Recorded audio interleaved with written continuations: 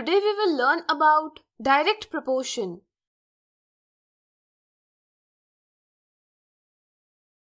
Amit bought 2 chocolates for 20 rupees and Nisha bought 4 chocolates for 40 rupees.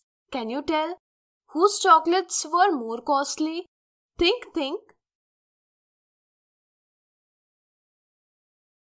Let me tell you, we can say that the ratio of the number of chocolates purchased by Amit and the number of chocolates purchased by Nisha is 2:4. That is 1:2. Similarly, the ratio of their values is 20:40. That is 1:2. This shows that as the number of chocolates has doubled, their values also doubled. In this way, the price of chocolate depends on their number. We can say that here the ratio of number of chocolates and the ratio of their values is the same. In this way, if two ratios are the same, then they are in proportion. To indicate equality in ratios, use this sign or this sign. On the basis of proportional relationship, we can say that the cost of chocolate was same for both Amit and Nisha. Many times we encounter situations such that if one quantity increases, the other also increases. For example, if the number of chocolate increases, their price also increases. But in each case, the ratio of number of chocolates and their prices will be same.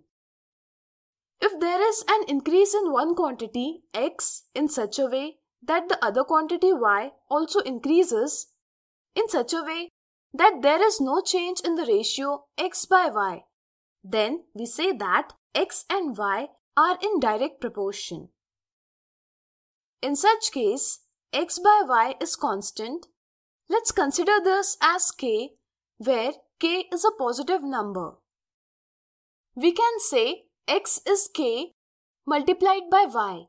In case of direct proportion, if value of X is X1, X2, X3 and so on, and corresponding values of Y is Y1, Y2, Y3 and so on, then we can write X1 by Y1 is equal to X2 by Y2 is equal to X3 by Y3 and so on is equal to K. In such a situation, both the quantities vary directly.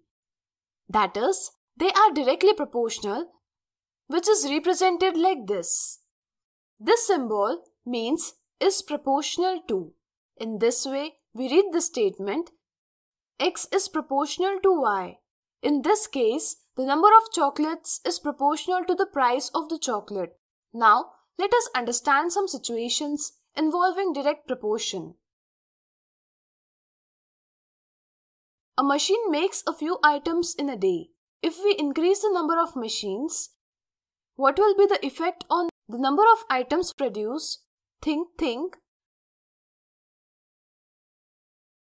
Yes, here the proportion of the number of machines will increase or decrease in the same proportion. The number of items will also increase or decrease. Therefore, we can say that the number of machines and the number of items is directly proportional to it. Now tell me, is there direct proportion between the area of the wall and the amount of paint required to paint it? Think. Yes, we need the quantity of color according to the area of the wall. That is, the ratio by which the area will increase or decrease, the amount of color will also increase or decrease by the same ratio.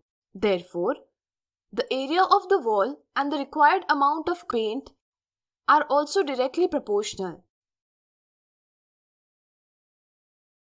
Is the number of laborers for certain job also directly proportional to time?